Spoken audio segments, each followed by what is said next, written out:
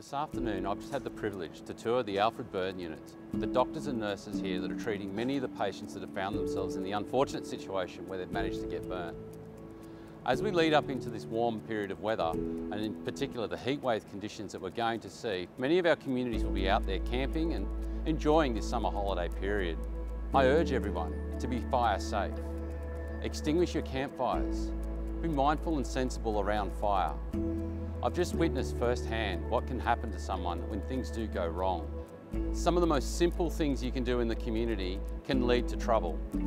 Quite often our fire crews respond to gas bottles alight or barbecues exploding.